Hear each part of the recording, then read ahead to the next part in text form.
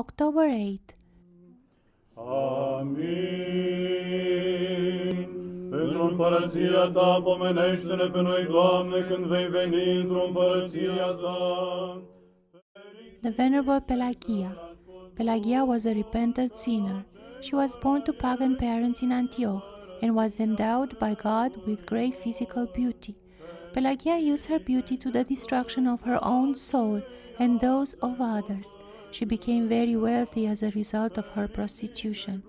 Once, while walking past the church of the holy martyr Julian, in which Bishop Nonus was preaching, she stopped in and heard the sermon on the dread judgment and the punishment of sinners.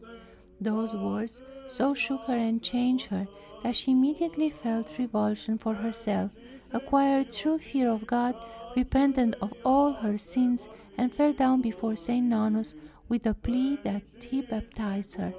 Have mercy on me, a sinner, Holy Father. Baptize me and teach me repentance. I am a sea of iniquity, an abyss of destruction, a net and weapon of the devil. Thus this penitent begged the hierarch of Christ with tears, and he baptized her. At her baptism, Blessed Romana, the diaconess of the church, was her godmother. Romana, as her spiritual mother, grounded her well in the Christian faith. But Pelaghia was not satisfied with baptism alone. She was keenly aware of the multitude of her sins and, pricked by her conscience, decided on a great ascetic labor. She left her enormous, sinfully gained wealth to the poor and secretly went to Jerusalem as the monk Pelagius. There she shut herself up in a cell on the Mount of Olives and began the difficult ascesis of fasting, prayer, and all-night vigils. After 3 years, St. Nonus' deacon James visited her and found her still alive, but when he visited her again several days later, he found that she had reposed, and he honorably buried her body. St. Pelaghia entered into rest in about the year 461 AD.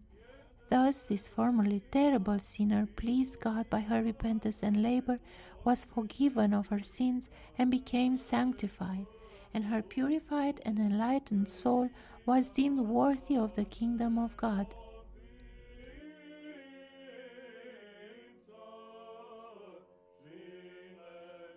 The Venerable Thais. Thais was a repentant sinner. She was an Egyptian by birth. Like Saint Pelaghia, Thais also spent her youth in unrestrained fornication. Thais was directed in this evil way of life by her shameless mother. But the merciful God, who does not desire the death of a sinner, but salvation, found a way in his wondrous providence to save the sinner Thais.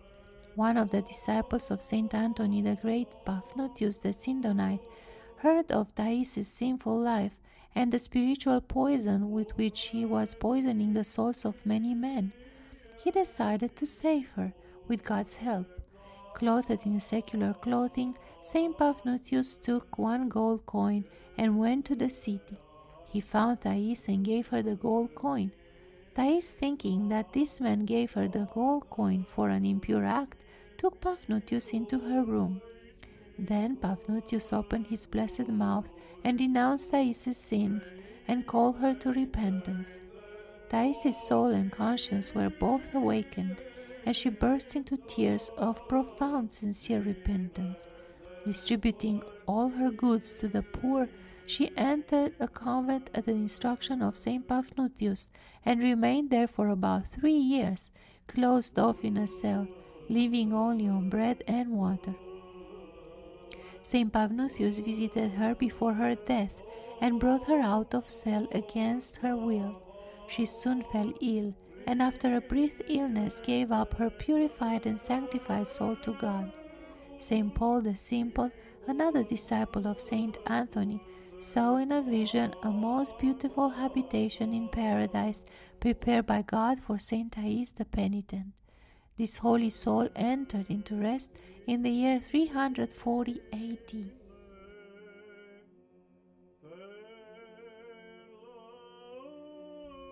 The Holy Martyr Pelaghia. Pelaghia was a maiden from an eminent family in Antioch. During the reign of Emperor Numerian, the governor of Antioch sent soldiers to bring Pelagia to trial as a known Christian. The soldiers surrounded the house and called the holy maiden to come to the door. She greeted them, and when she heard that they were taking her before the judge, she pretended to be happy and told the soldiers to wait for a moment while she went back into the house to change clothes. Then she climbed to the roof of the house, raised her hands to heaven, and prayed to God for a long time that he receive her soul and not permit her virginal purity be defiled. God received her soul, and her body fell dead before the soldiers. St. John Chrysostom wrote, "Her death came about not by natural causes, but rather by the command of God." And he continues, "Thus, this virginal body, more pure than any gold, lay on the ground, angels surrounded it, archangels honored it, and Christ himself was beside her." Reflection. Oh, if only we would interest as much effort in our souls as we invest in our bodies. Oh, if only we could become as desirous of adorning ourselves with virtue before God and His glorious angels as we do with the vain, transitory external displays of appearances. At first, both Pelagia and Thais were only aware of their bodies, while their souls were slaves, bound in the prison of the body. Both were adorned with nothing but vanity, clothed in vanity, arrayed with vanity, surrounded by vanity, and flattered by vanity. But what a sudden change! What a divine turn of events in their lives! More wondrous than if a wild apple were to be grafted and begin to bring forth sweet fruits, or if a turgid, fetid swamp were suddenly to become clear, pure water. When Bishop Nannus, in the company of other bishops, first saw the sinner Pelagia in her outward splendor, clothed in the most expensive garments, adorned and bedecked with rings, necklaces, and baubles, perfumes, and surrounded by slaves, Bishop Nannus began to weep and said to his companions, "In truth, I have learned much from this woman. The Lord will set her before his dread judgment and will rebuke us through her.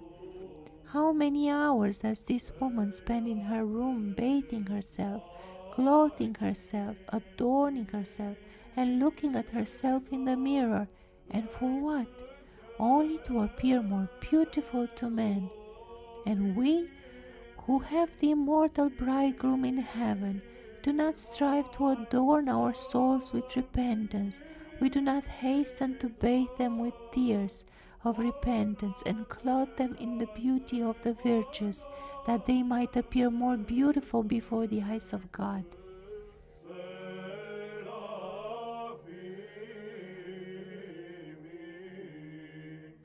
Contemplation.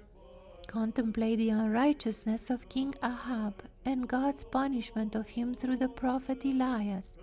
1 Kings 16:17. How Ahab gave himself up totally to idolatry and did that which is evil in the sight of the Lord. How the prophet Elias shut the heavens by his prayer, and there was no rain for 3 years. Homily on how the weapons of the enemy will vanish in the end. O thou enemy, thy destructions are come to a perpetual end, even as the cities which thou hast destroyed. Thy memorial is perished with a roar. Psalm 9:6. The enemy of the human race, the murderer of men from the very beginning, has used every weapon to intrigue against man. He thinks up new weapons and new intrigues day and night in order to destroy someone as a roaring lion, seeking whom he may devour. 1 Peter 5:8. He hides like a poisonous snake and awaits his prey. He stretches his webs everywhere like a spider, with the sole purpose of ensnaring some human soul and entrapping it in his foul kingdom. Pagan peoples were his cities, Until the coming of Christ he ruled untroubled and absolutely in them. When they served idols, they served him. The practices of soothsaying and fortune-telling served him. He protected, directed, and enhanced man's unbridled licentiousness, human sacrifice, fiery passions, discord, war, evil doings of all descriptions. This was all pleasure for him. But in the end, no weapons remained in him. His cities were destroyed, and his memorial is perished with a roar. This end of which the prophet speaks is the coming of Jesus Christ the Lord into the world. The Lord manifested his power over the devil when he overcame his temptation on the mountain.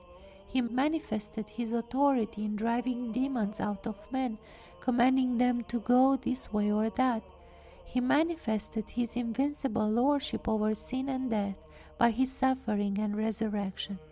And what is perhaps most important, he harrowed hell and scattered the demonic power. He did not desire to utterly destroy the demons, but to disperse them and smash their weapons. He smashed them and scattered them as he later did the Jews, but more terribly than he did the Jews. He freed the people from their domination, and even more importantly, he gave men authority over the demons, such that they can drive the demons out by the power of his name. Do you see how the Lord linked his victory over the demons with his mercy towards men? He so weakened and broke them, he so confused and dispersed them, that he placed them under the authority of men. Even so, the Lord did not grant authority over demons to all men, but only to those who believe in him and who follow his commandments. He gave them authority, and he also gave them a weapon. That weapon is the cross. O Lord, our God, our Savior, from the dominion of the devil, help us also to do that least part that thou hast left us to do. To thee be glory and praise forever. Amen.